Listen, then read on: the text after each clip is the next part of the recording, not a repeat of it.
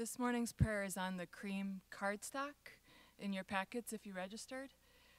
It starts at the bottom of the first page and wraps around to the top of the second page.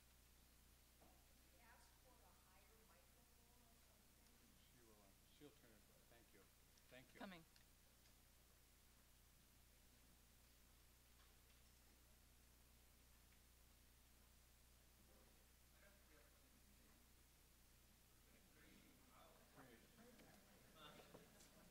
Off-white, or maybe even white, light colored. Is that good?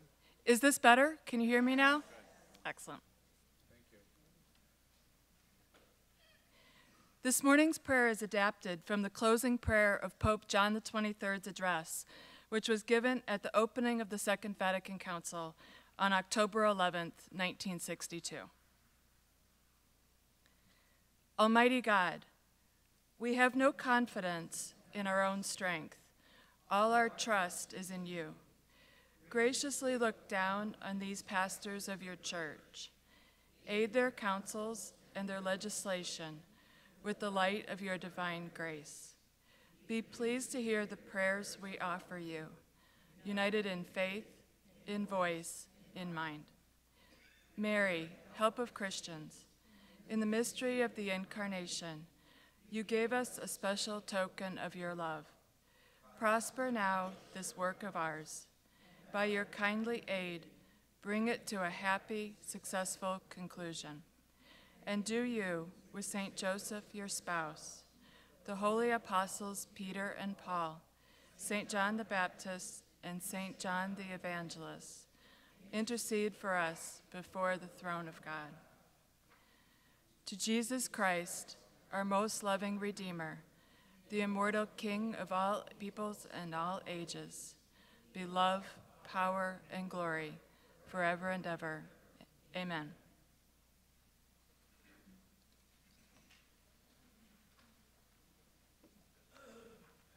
Thank you, Barb. Some people have asked about the banners in the hallway.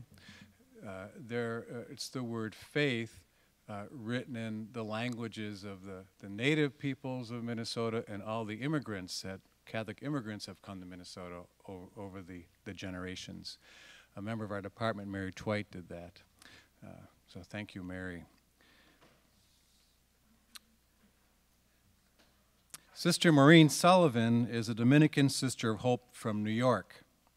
She is a member of her community's vocation team, preaching promotion team, and extended leadership team.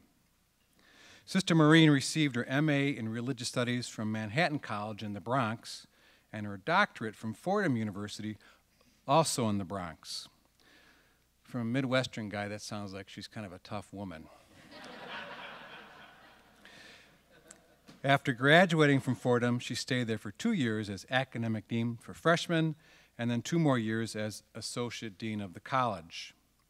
During that time, she taught in Fordham's Graduate School of Religion and Religious Education. She then took a position teaching theology at St. Anselm College in Manchester, New Hampshire, which sounds much more pastoral, where she has been for the last 23 years. Her courses at the college include Approaches to God, the Church, the Catholic Vision, and Vatican II. In addition to her teaching at St. Anselm, Sister Maureen serves as the religious consultant for RCL Benzinger Publishing Company, a position that enables her to speak to catechists, Catholic school teachers, catechetical and diocesan leaders on contemporary theological issues. She has spoken at many conferences at this level, including the Los Angeles Religious Education Congress, the Mid-Atlantic Religion Education Congress, the Southwest Liturgical Conference, and many diocesan and local meetings. Next month, she'll be in Rome, speaking at a conference titled Women Theologians Reread Vatican II. Later, she will be a keynote speaker at the Catholic Curriculum Corporation's annual When Faith Meets Pedagogy conference in Toronto. Her talk is Vatican II and the New Evangelization. Sister Maureen's publications include 2 books on Vatican II, 101 Questions and Answers on Vatican II, published in 2002, and The Road to Vatican II, Key Changes in Theology, published in 2007. Both are by Paulus Press. She has written a number of articles as long as my arm. 2 years ago, Fordham University's Graduate School of Religion and Religious Education awarded her with the Sapientia et Doctrina Award, which is given to persons who have made significant contributions to the life and renewal of the Catholic Church community. Please join me in welcoming our keynote speaker this morning, Sister Maureen Sullivan.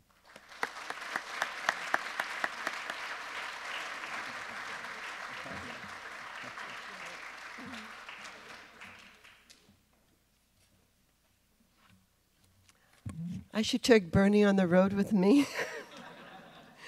Not a lot of people get such a wonderful and kind and warm introduction.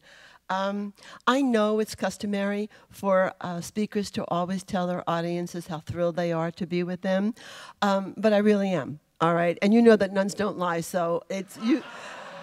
Those of you who are my age or older, you understand that. I am thrilled to be here on so many levels. I'm deeply grateful to my friend and my colleague, Dr. Massimo Fagioli, who is a professor here at the University of St. Thomas. I've come to know him through our mutual interest and study of the Second Vatican Council, and I'm also grateful to the people here at the university who have made my welcome and my planning and my getting here, etc., quite simple and quite enjoyable. So I'm delighted for all of them, and I thank you for choosing this session to come and listen about something that I am quite passionate about. Every theologian, as you will know, has a particular area in theology that brings out the passion in the soul, a part of the Christian story that renews them, that strengthens them, and that gives them that boost to go on and continue to be the type of, disciple in today's world. The more you get to know me, and certainly by the end of today's presentation, you will know that Vatican II is that topic that brings out my passion for a number of reasons. I entered my religious congregation, the Dominican Sisters, in 1965, and the council would end 3 months later. And so my entire religious life, my studies as a theologian, everything I am has always had in the backdrop this Second Vatican Council. So it's only natural that somehow I needed to find out what it was. How did it impact me? Where would I go in terms of sharing this message with others? For me, Vatican II is important because I think it was one of those moments in the history of the Church that I believe was a moment of grace for us, a moment when we felt touched by the presence of the risen Christ in Matthew's Gospel, when the risen Lord told us that he would send his Spirit, and he would be with us until the end of days, but that he would send his Spirit to teach us the truth. Now, as I'm always telling my students, we no longer read the Bible literally, but I also tell them those words must mean something.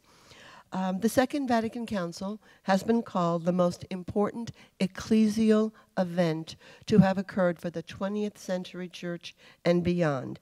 Now, I know from the many times that I have spoken at various places on the council, I know there are some people who may be weary about hearing about the Second Vatican Council. There are those who may think they they know all they need to know about this council, and perhaps they just wish to move forward. And there are even those who maintain that the problems in the church today were caused by this council. Obviously, I don't agree with that latter group, but I digress. When I speak about Vatican II, I often refer to an article that was written in a Catholic magazine for the 40th anniversary of the closing of the council. I won't name the magazine or the author, but I did write a letter to her and the editor at the time, and we're no longer on speaking terms, I don't think, all right? But her comments made me a little crazy, and after I share just a few of her words, maybe you'll understand why. In the article, the entire issue of that particular magazine was dedicated to celebrating the 40th anniversary of the closing of the council. And then the final editorial was written by this younger woman. In the article, the woman basically said, quote, "Look, Vatican II is over. It is a memory out of our history, just like World War II. It is in the past. And all of you who continue to call for a reform in the church based on Vatican II, well, my response is yawn. Get on with it. Get a new story if you want to rekindle the faith in today's church." So you might understand why her comments made me just a little bit crazy, all right? She clearly misunderstood, I think, what Vatican II was trying to do. Another thing that I should say before I get too much into my presentation is I never want my audiences to think that I'm such a devotee of the council that I think that everything that went before the council was not good, or that everything that happened after the council wasn't good. Vatican II produced, as I look out in this room, most of the people in this room. Most of the people in this room are products of two churches, a pre-Vatican II church, if we want to use that terminology, and the post-Vatican II church. It produced a John the 23rd. So I never want my audiences to misunderstand my evaluation. But as I tell my students, you know, a little 7-year-old does something at the age of 7, but they won't do it again when they're 17, hopefully. Well, the church is a human organism, divinely founded, divinely grounded, and divinely guided, but in the hands of humans. And so we have to grow as well. And so I just see Vatican II as a moment of growth and development in this magnificent institution to which we belong, the church. So after my craziness of reading that article, I came across, excuse me, a quote that I would like to share with you today. It was actually a little bit of a longer piece. It was written by Joan Chittister. And she was writing on the meaning of memory. And since my talk is entitled Memory and Reform, I thought it would fit in here. I'd like to share most of that quote in its entirety because I think it speaks to what I want to say today. She says, "Memory is one of the most important functions of the human mind. Memory is a wild horse, unbridled, often taking us where we would not go, or taking us back to where we cannot stay, however much we wish we could. However, no matter, it leaves us either pining or confused, leaving in either case, leaving us in a world unfinished in us. The young hear the memory in the voice of their elders, and delighted by these voices, or bored by them, too often miss the content behind the story. Memory is not about what is going on or went on in the past. It is about what is going on inside of us right this moment. It is never idle, and it never leaves us alone. There is an energy in memory that is deceiving. The assumption is that since a thing is past, it holds no meaning for us at the present moment, and nothing could be further from the truth. Whatever is still in memory is exactly what still has meaning for us. It is an indicator of the unfinished in life. It gives us a sure sign of what still has emotional significance for us. And it refuses to allow us to overlook what must yet be acknowledged if we are ever to be fully honest with ourselves. And I love this line because I am a teacher. But she says, most of all, memory is the only thing that makes us authentic teachers of the young. It is not meant to cement us in the past. It is the greatest teacher of them all. The task is to come to the point where we can trust our memories to guide us out of the past into a better future. There is nothing in conscious memory that is unimportant. When we listen to someone's memories, we come to know what worries them, what delights them, what love did to them, what rejection dampened in them, and what is left to deal with now. our past is to be stitched into a healthy whole in the here and the now. Now, I am grateful to Joan Chittister for that piece on memory. And of course, it can be applied generically to any memory. I obviously want to apply it to the memory of Vatican II. As you will see from the next part of my presentation, there is another element that I want to highlight, which I believe might rekindle, all right, the fire that we once had about the Second Vatican Council, and that is going to be a call for personal reform. In one of St. Paul's writings in the New Testament, he claims that each and every one of us is a letter from Christ, that each of us needs to be able to say, I live now, not I, but Christ lives in me.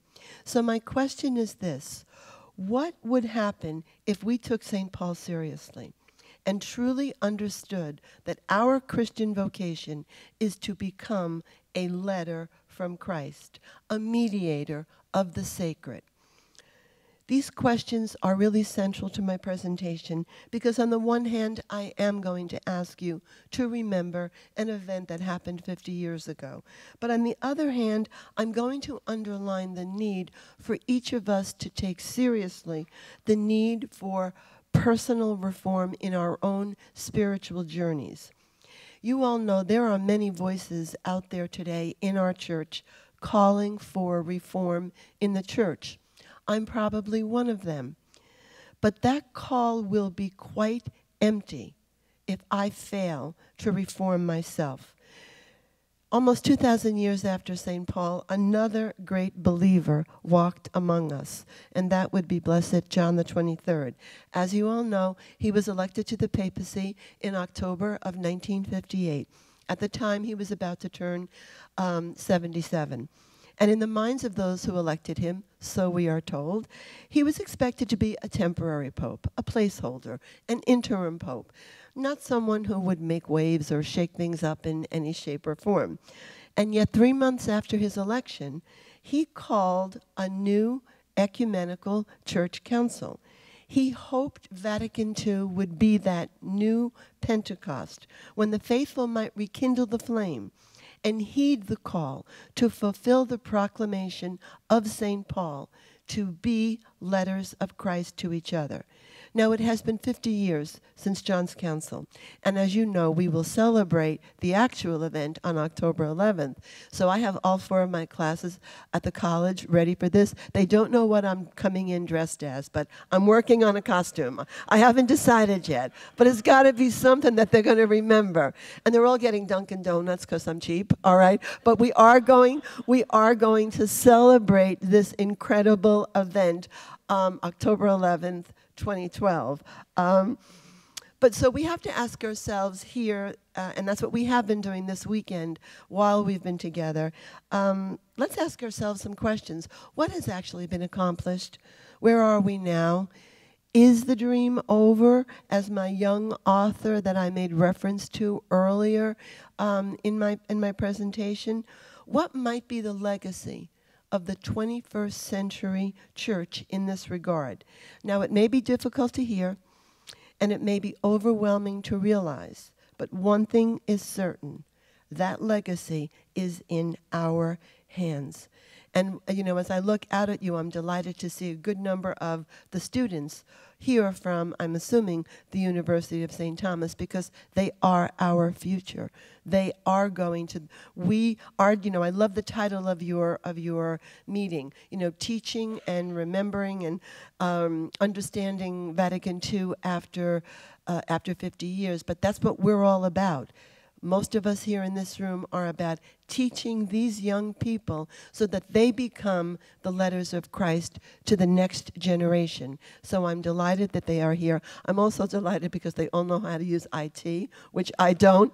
And I need to show a DVD at the end of this, so they're in my will, along with a man from Liturgical Press who quite generously gave me a book before. So I hope they like rosaries and photos of John the 23rd, because that's what's in a nun's will, all right? That's what they're getting. For the young among you, think eBay, all right? For the old among you, think treasures, all right? All right, so where are we now? What has been achieved thus far? What has yet to be done? These are all the kinds of questions that the various people who have been here with us have attempted to answer, have attempted to raise, and I do the same. And how do we impact that legacy of Vatican II today? I offer a note of caution. Some of the information, at least from my vantage point that I go on to share with you now, is a bit disturbing and is a bit discouraging. Still, I am a Dominican Sister of Hope, and hope is my business.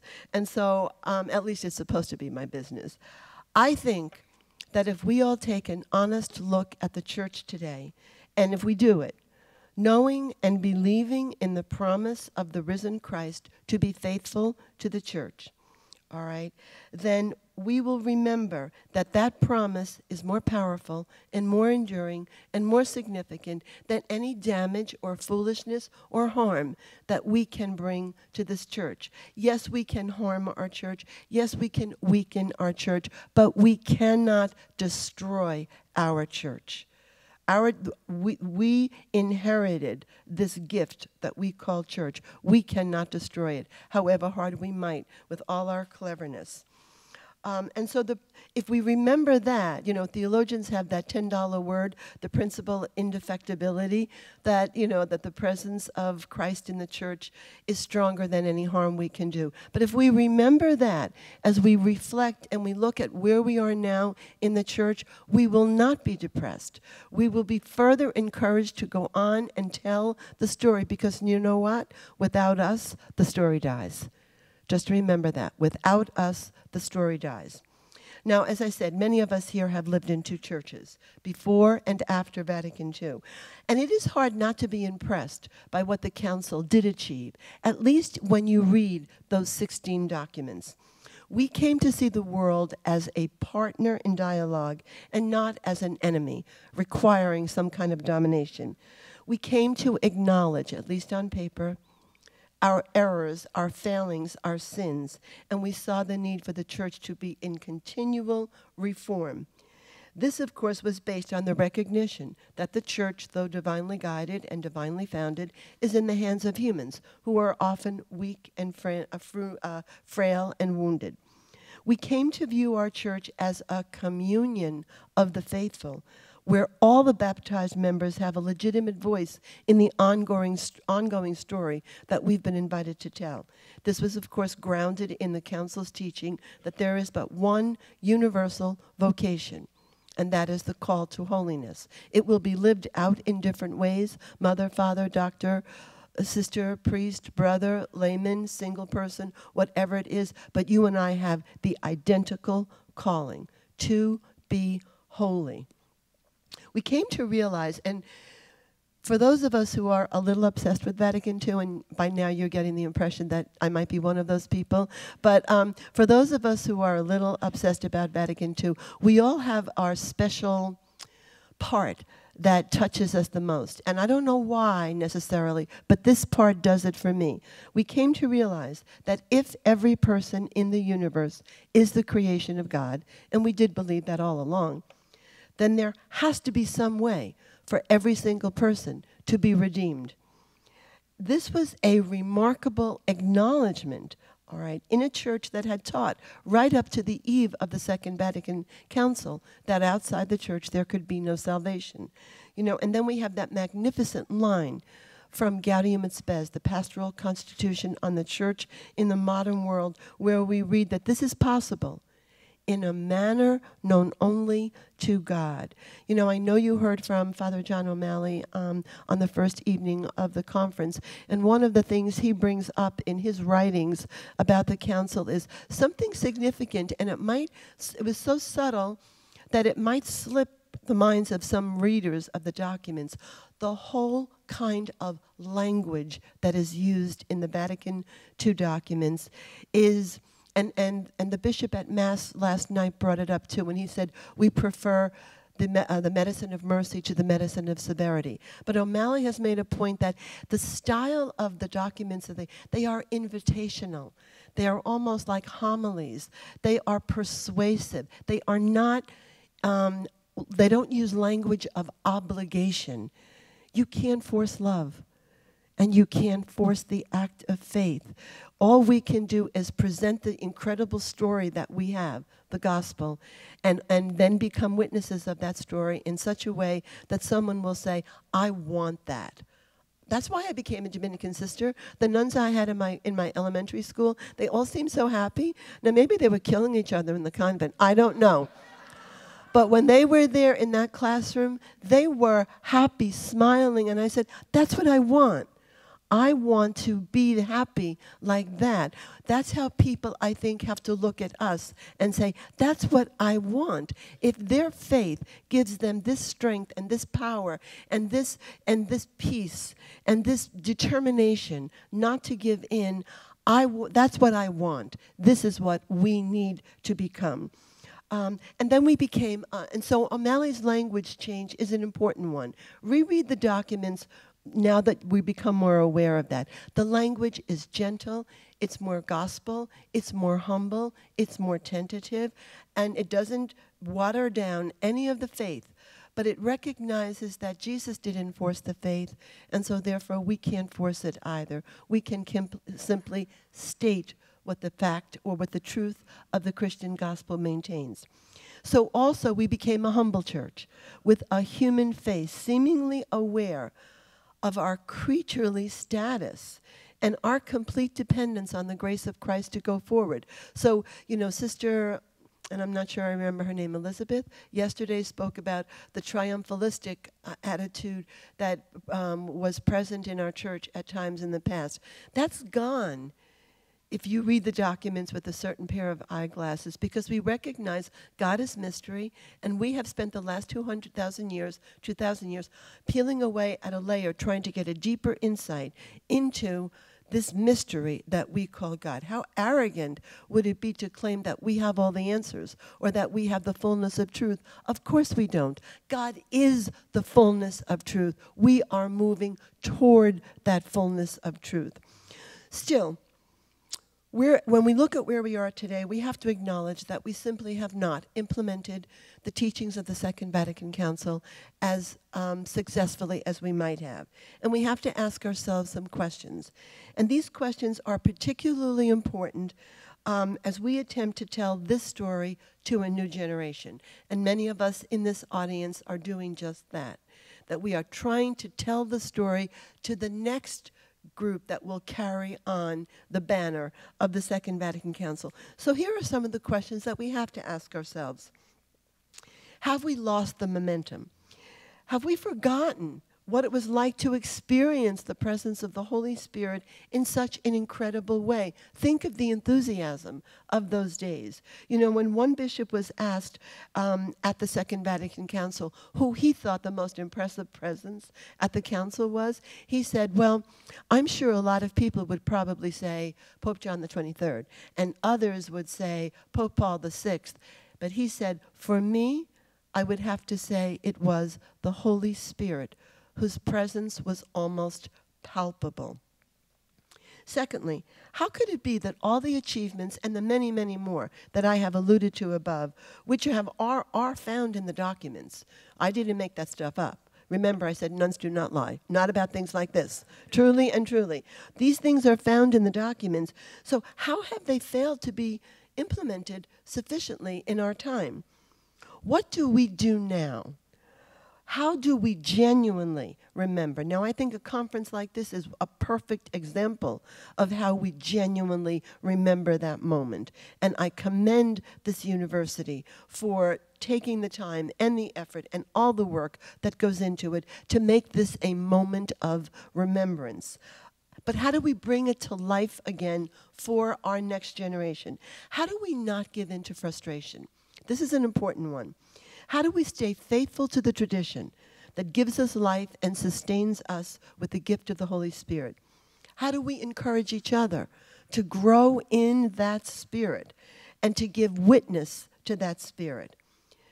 And a question that is asked in so many contemporary books today and articles, and one that we're grappling with, how is it that after all this time, the Church at large entertains such different interpretations of what actually happened at Vatican II and different interpretations of how the Church should be interpreting those documents for us today.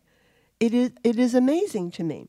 Now, these are hard questions, but if we are going to be letters of Christ, if we are sincere about the witness that we have been invited to give the world, then we cannot ignore these questions. As you know, in the fall of 2010, Benedict XVI went to Great Britain to beatify Cardinal John Henry Newman.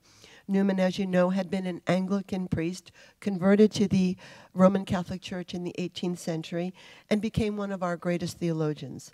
Many of the ideas that he would put forward in the 1850s would finally come to fruition 100 years later at the Second Vatican Council, so much so that at one point Pope Paul VI referred to Vatican II as Newman's Council.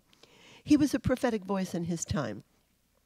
In 1976, an expert on the works of Newman wrote the following, quote, "At Vatican II, the tides of clericalism, over-centralization, creeping infallibility, and a misguided understanding of private spirituality were put into a better perspective, while the things that Newman championed came forward." What did Newman believe in? Freedom, supremacy of conscience, we assume an informed conscience, the Church as communion rather than primarily as a hierarchical structure, a return to the proper reading of Scripture, the rightful place of the layperson in the Church, and the efforts to meet the needs of the New Age and the Church taking its place in the modern world. Now yet, a reading of current theological newspapers and magazines, etc., seem to indicate a kind of regression, an apparent desire on the part of some in the Church to move back to what might be called the good old days before Vatican II. And most of you are aware from your ministries that there are many concerns today as the Church evaluates and interprets that moment we call Vatican II. Concerns about the legitimate roles of women in the Church. And I say that not because I'm a woman. I mean, it is just simply so much a part of the contemporary literature that it cannot be ignored. The need for additional ways for the laity to legitimately have a role in the Church. We gave them a wonderful document at Vatican II, a marvelous document, but I dare to say it has not taken wing in the last 40 or 50 years. We need to find a way to give that document wings. The continuing horror experienced over the clergy sexual abuse. We became aware of it in 2002, and yet, if you open any international newspaper or theological journal, the story continues to haunt us today. We still find more cases of that. We all know what that does to our credibility as an institutional church, all right? It is a problem that we deal with. All right, so many of these concerns are written about, and they're discussed in journals and newspapers.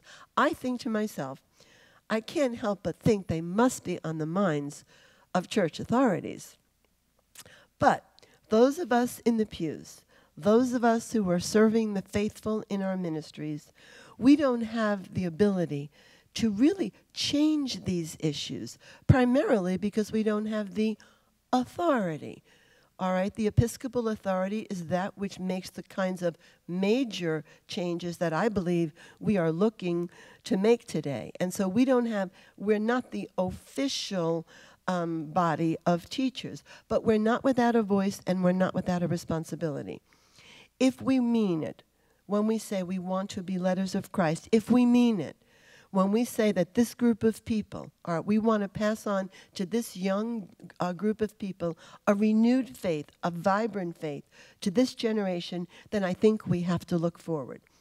Roman Catholics are bound by the teachings of an ecumenical council. And so I think it's fair to ask ourselves, especially at this anniversary moment, and I think it's appropriate to ask those in our ministry to these questions as well. What do we really know about the teachings of the Second Vatican Council? Have we tried to incorporate them into our own lives and our own ministries? And maybe the $64,000 question, have we read them? Have we read the 16 documents? When I think of the sacrifices that so many people put into the making of those documents, they deserve at least that we read them. So what if we dare to be who Christ wants us to be? What if we allowed ourselves to be those signs of Christ's healing and transforming power? You know, Scripture is very clear on this. Again, we don't read it literally, but the words must mean something. It's very challenging. We read in the second letter to the Corinthians, examine yourselves to see whether you are living the faith. Test yourselves. Do you not realize that Jesus Christ is in you? Do we? The only way that we can authentically ask others in our church, especially those in our ministries, but even those in official church positions, the only way we can ask them to give witness to this story is if you and I are giving witness to this gospel and to this story ourselves. It's that simple and it's that hard. And that's why the legacy of Vatican II is really in our hands. We are the church. And yet it would seem at this time that we are at a crossroads. You know, do we honor, remember, and continue to implement Vatican II? Do we accept the call to be letters of Christ to each other? Again, relying on some thoughts of Joan Chittister, she said frequently when you reach a moment of crossroads, you know, which direction do we go now? We seem to be so confused. She offers 3 possible options that we can take when facing this crossroad moment. 1, she said, the first is simply to quit the road that is going nowhere. We can move out, move on, and leave the mission unfinished. The second choice is to give in to the fatigue that comes from years of waiting and go silently into oblivion.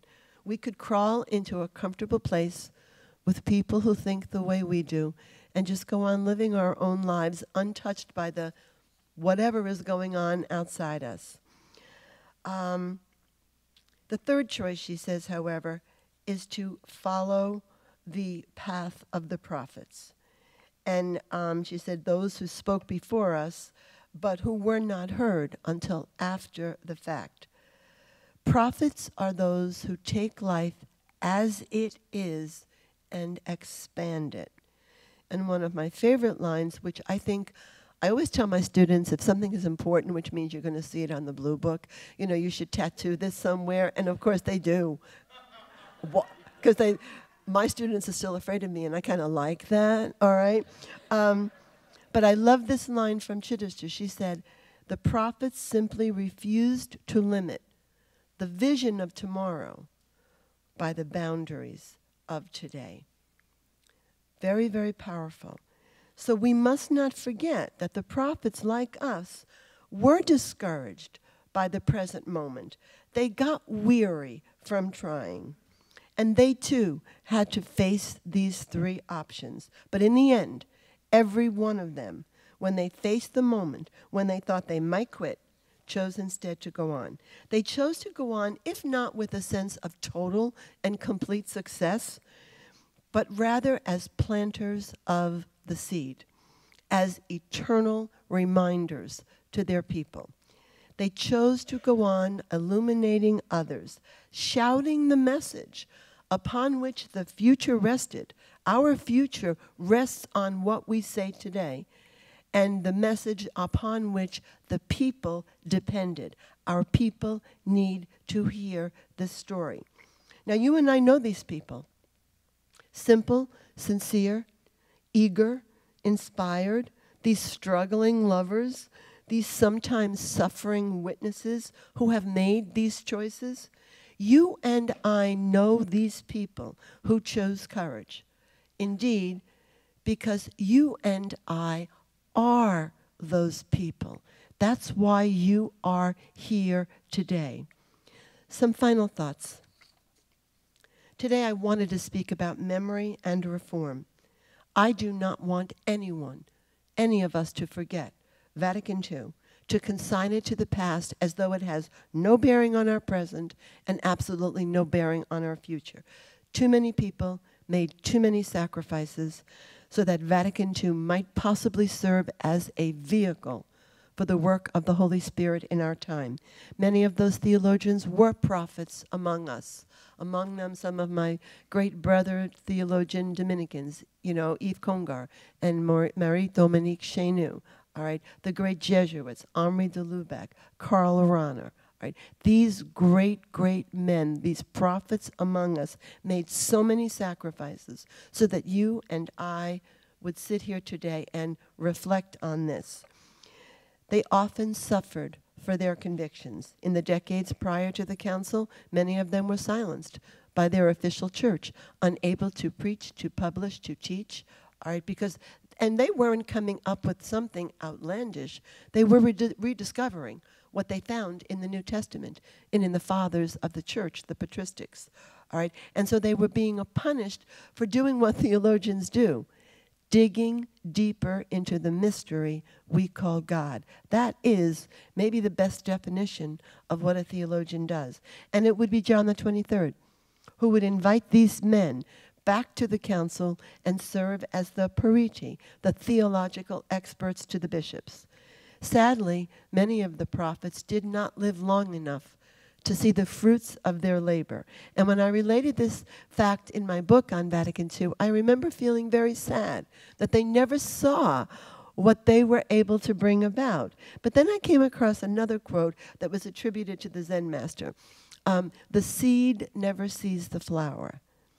And I can't tell you how inspired I was by the thought.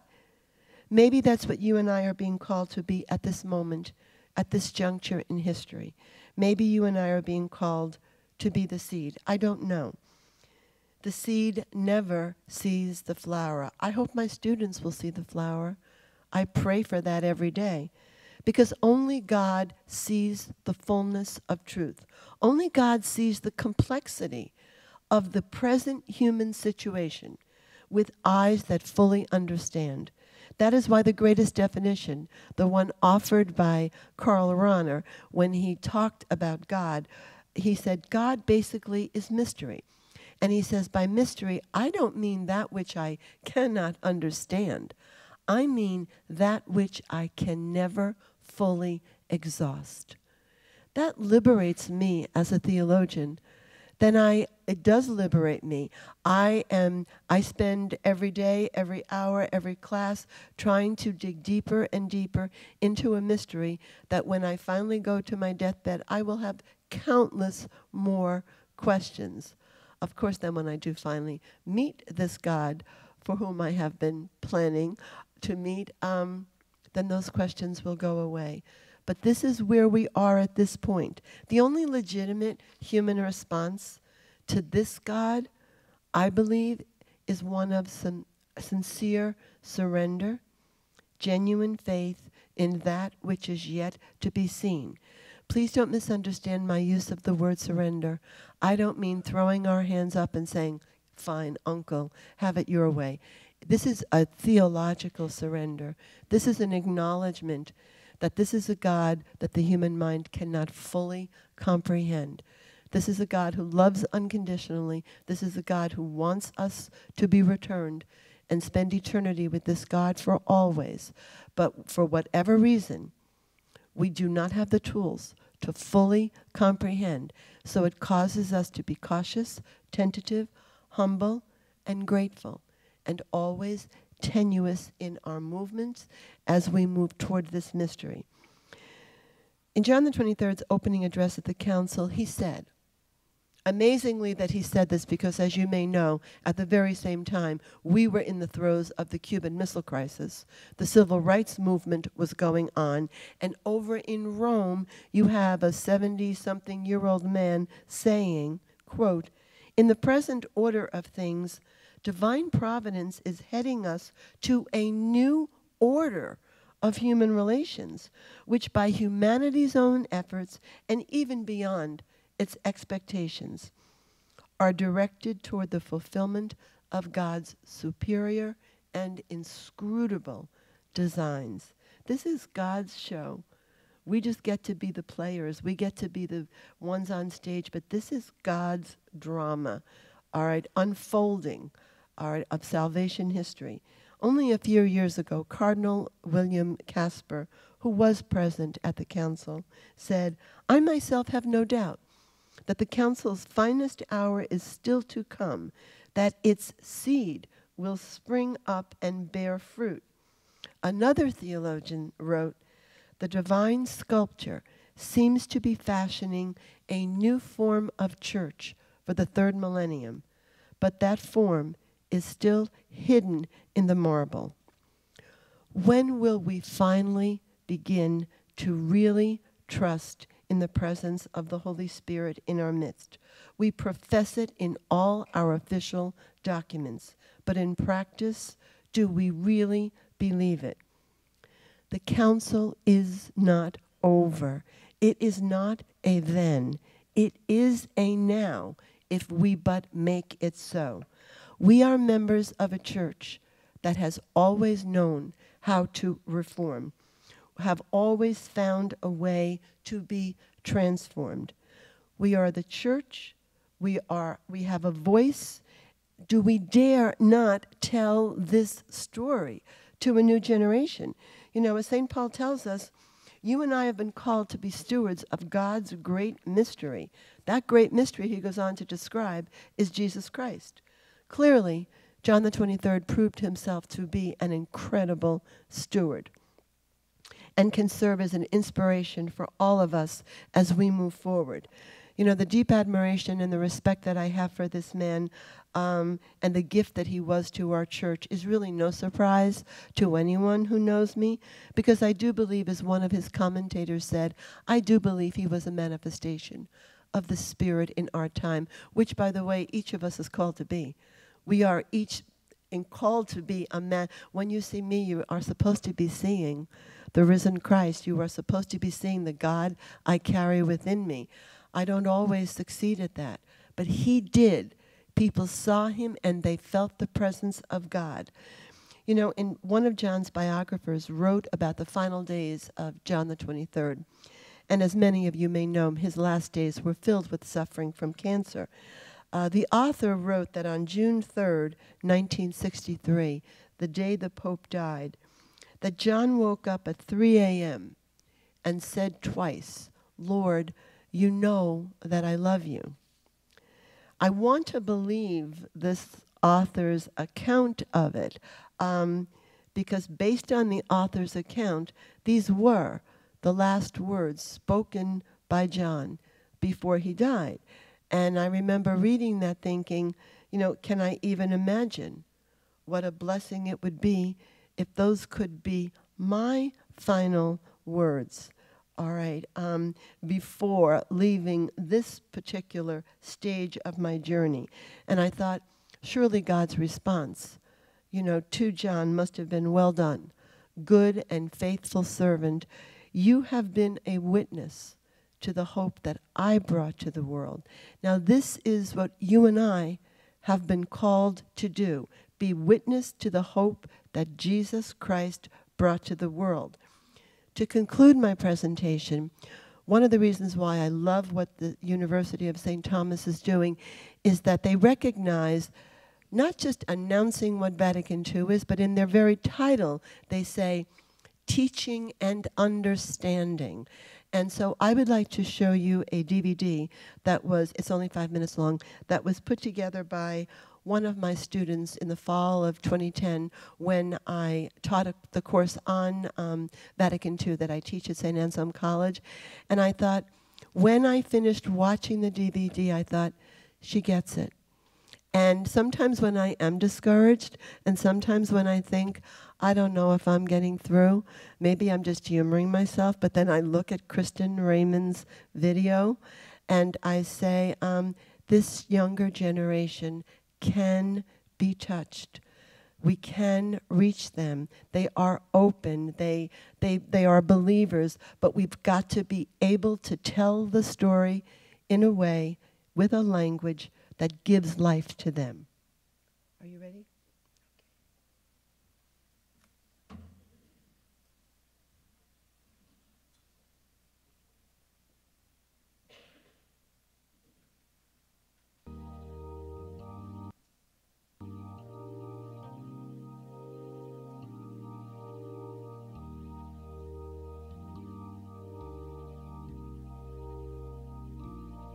When you try your best but you don't succeed,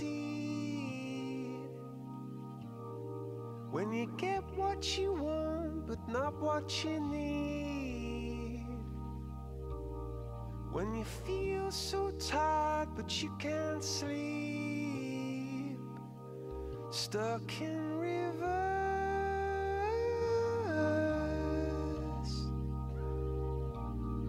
and the tears come streaming down your face, when you lose something you can't replace, when you love someone but it goes to waste, could it be worse?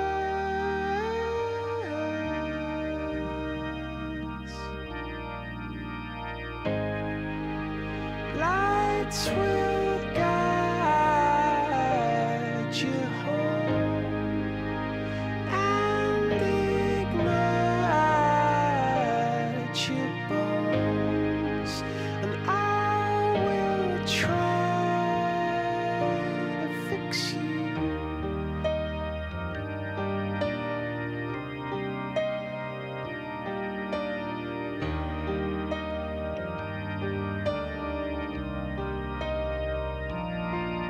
High up above or down below, when you're too in love to let it go, but if you never try you'll never know just what you were.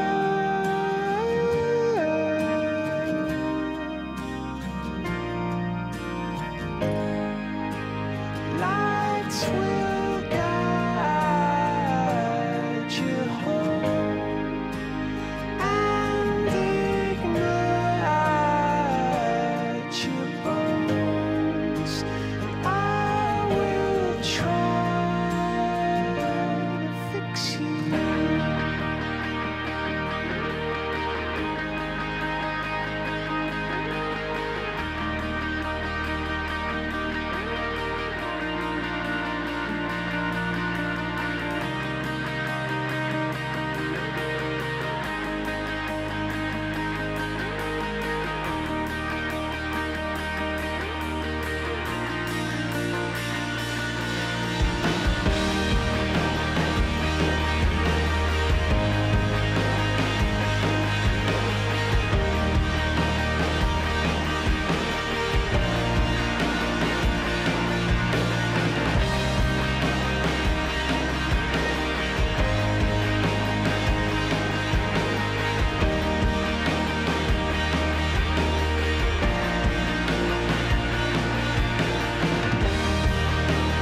Tears stream down your face when you lose something you cannot replace. Tears stream down your face, and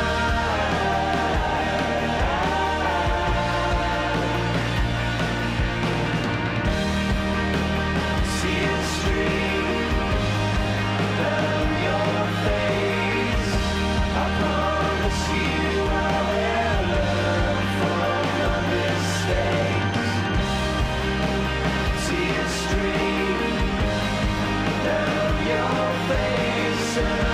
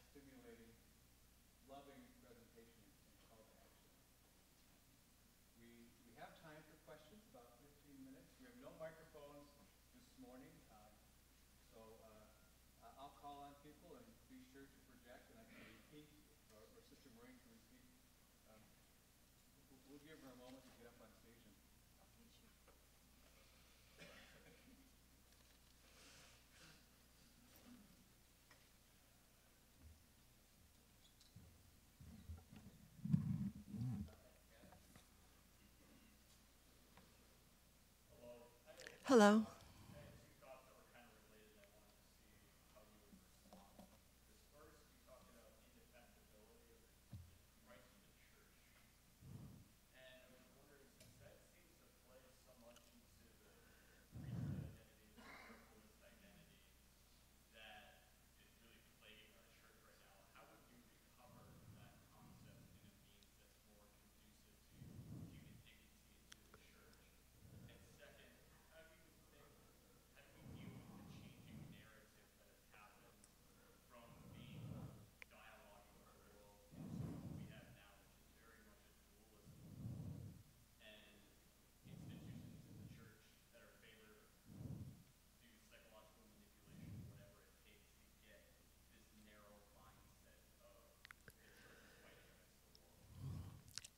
If I understood the first question about the indefectibility principle, um, I didn't hear what you thought that might lead to an overly...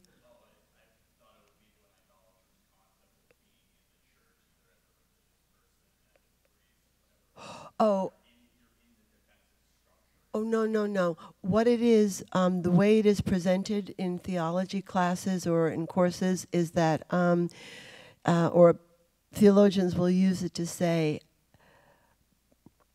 because of the human element that is in the church, sometimes we do fear. Sometimes we say, you know, when we had the clergy abuse, which was at its height, all right, people were walking away and people were saying, I don't want to belong to a church like that. I don't want to be a member. What that principle does is it doesn't defend the member, nor does it defend the priestly caste or anything like that. What it basically is, it's a reaffirmation of a promise that was made by the risen Christ to the whole church. That because there are theologians, you know, if you study over the last 2,000 years, who talk about the magisterium of the people of God. If by virtue of the Holy Spirit being in all of us, we all have a voice of truth, then there is something unique about us coming together. So it's more of that teaching on that principle is more of a confirmation of the fact of, don't worry, you're not going to be able to destroy something that God has begun. That's how I meant the term. And it should never make us defensive or arrogant. If at anything, we realize that it's only on a dependence of God's grace that we are able to move forward in that. The second part of your question is disturbing to me because it's, how should I put it? We've all seen evidence of a certain dualism that exists in our church.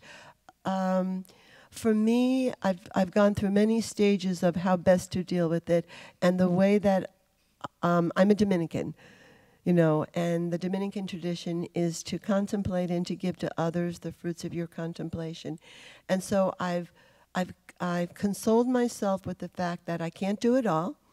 Even though sometimes I think I can, but I can't do it all. But what I can do is I will make an intellectual argument, a case for a truth of something, and that's all I can do. So I will prepare myself as a theologian. I will be as ready as I possibly can, and I think that's why my students, like Kristen, could respond, because all of a sudden something like a Vatican II made sense. Those are graphics she chose, you know, and she chose those words from Gaudium et Spes and Lumen Gentium that affect the very people that are suffering and whatever. So if we can show a connection of the validity of whatever we're trying to say with the world in which they're living, then I don't know that there's much more that, as we can't do it all. We'll do our corner of the world, but we've got to do it in our corner, because if we don't, then the story dies right here in the University of St. Thomas. Yes?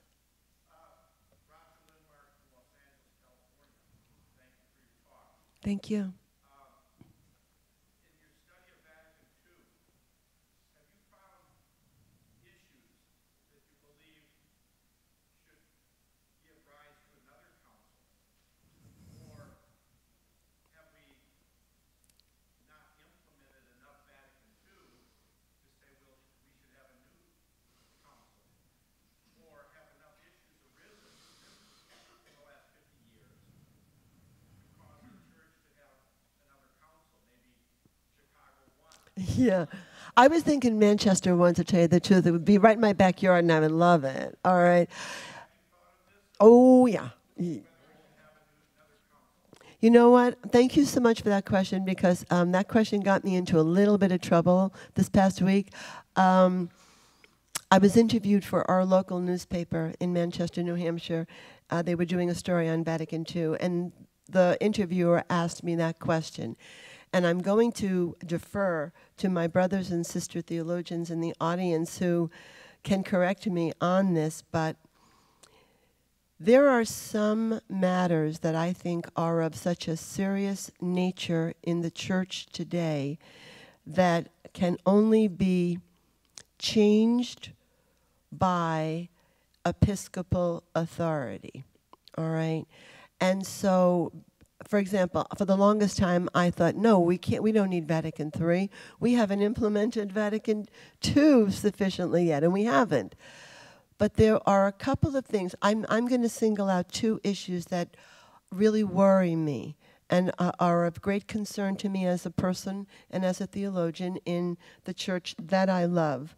And that is, I do not think that in the 50 years since the council ended, we came even close to bringing about a healthy understanding of episcopal collegiality, which would be the shared governance of the church in such a way that there would be a level of autonomy on some issues, so that the Church of Africa, which has issues that the Church of Manchester, New Hampshire is never going to have, so that there is some leeway, so that there is some legitimate, and Vatican II said, the bishop is not the vicar of the Pope, the bishop is the vicar of Christ in his diocese. So I feel we need to do more on episcopal collegiality, and I don't see that happening without another World Council. That's number one.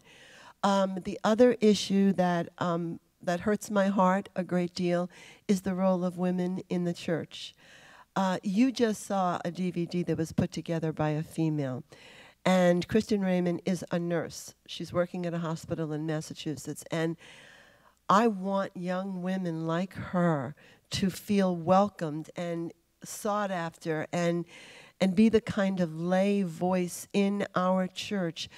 And so, again, ordination is not a concern of mine. I personally do not feel called to ordination. I feel called to religious life, and I've been happy for over 47 years in that capacity, so I think I'm good to go. I don't think I'm waiting for something to happen. I don't mean good to go to God, although if it wouldn't be bad celebrating the 50th anniversary with John the 23rd. That would be too cool for words. But my heart hurts that I look out at this audience, and I know we've heard it all before. 85% of the church's ministry in the United States is at the hands of females. One's not better, one's not worse, but that's why I think loving works so well, because there is this complementarity. I'd love to see the complementarity of what we women might bring to a church and learn from each other. So, and yet that is not going to change anytime soon, because it would require, again, episcopal activity. And I don't think right now that the bishops are of such a mind that they're comfortable acting on their own. So collegiality, I think, has to be revisited. And as such, for me, and that's why I'm deferring to my brother and sister theologians who know more on that, I think something like that would require another coming together as a council to revisit what we did not quite finish up on those two issues, or we didn't find a way to take care of in the last 50 years. But I got into trouble because some people thought, because my bishop responded in the same article, I should tell you, in Manchester, that I don't really quite disagree. I don't really quite agree with Sister Maureen's perception that we need a Vatican III. I think and he went on to say bringing out some old china and relishing what we had in the past. And so I haven't seen my bishop since the article was out, but it might be interesting, okay? Do you have any openings in the department here?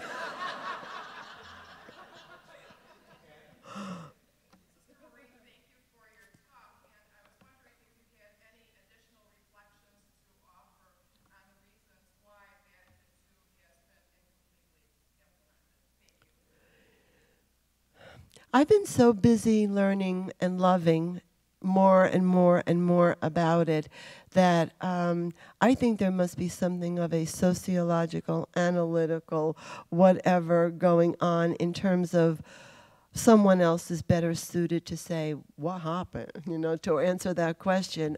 I'm not sure. I think fear of the freedoms that emerged as a result of the council and the need to sort of pull back. I think there are two models of church that are currently at odds with each other. They're always usually referred to as the pyramid versus the communion. But I understand those who like the pyramid model. It brings about a certain level of certitude, and everyone knows where they are and what the right place is and what's black and what's white. The communion model is much messier, but I think the communion model is so much more genuine in terms of the complexity of the human situation and opens the door for you and me to talk and dialogue and raise questions. So I think church models, Henri de Lubac said something wonderful at the end or toward the end of the council. He said something like, when people lose an approach toward God, they think they have lost God. And clearly, the neo-scholastic, the 13th century approach to God that saw him in a classicist, immutable fashion, before Vatican II, we lost that. We sort of assumed the New Testament communal, that God continues to create in this beautiful universe that we have. And so he says, but when people lose something like that, they think they've lost God. He said, we didn't lose God. We lost a way of articulating that God. But God has been there all along. And I think that's another factor. I think the need to learn a new language to speak about this God is quite challenging. And same old works good sometimes. Yeah. Yes.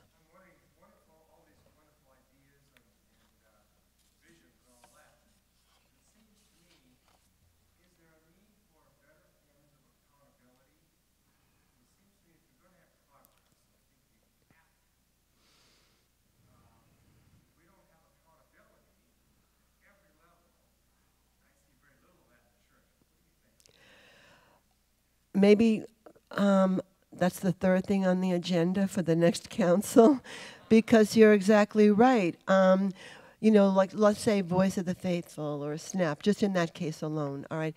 They've been calling for accountability on a certain matter for a long time and they haven't gotten it.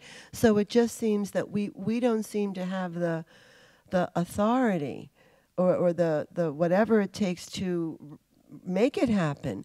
And so I think maybe, again, a church council would, we lost a huge treasure at the end of August in Carlo Martini, the Cardinal of Milan. And I mean, I have read everything I possibly can because he has been one of my incredible heroes. And if you read the tablet, which is published in Great Britain, there's his last interview is there, and then there's a lovely article about him by someone who knew him from his teaching days. But I thought, this is the church I want to belong to. This is what I want. I want for my bishop to be able to say, and not apart from the one that I have, I'm just speaking ideally, just in case I'm being, taped. I'm already in enough trouble calling for Vatican III. But seriously, that's what I want. And I really think a Carlo Martini would have said to you, sure, what's the problem? But apparently there's something preventing that kind of accountability. And so maybe we do need another formal coming together where people like yourself, because it can't just be the bishops coming together at that meeting. If I'm not invited, I'm making a scene, okay? I'm making a terrible scene. I want to be at whatever that next council is, because the women have to be there, our young people have to be there, our lay people have to be there, and we are the church. We say it 1,000 times, but if we don't get a forum in which that church can really say, like you just said today, then we're just fooling ourselves. Okay? Thank you. Thank you very much. Thank you, Bernie.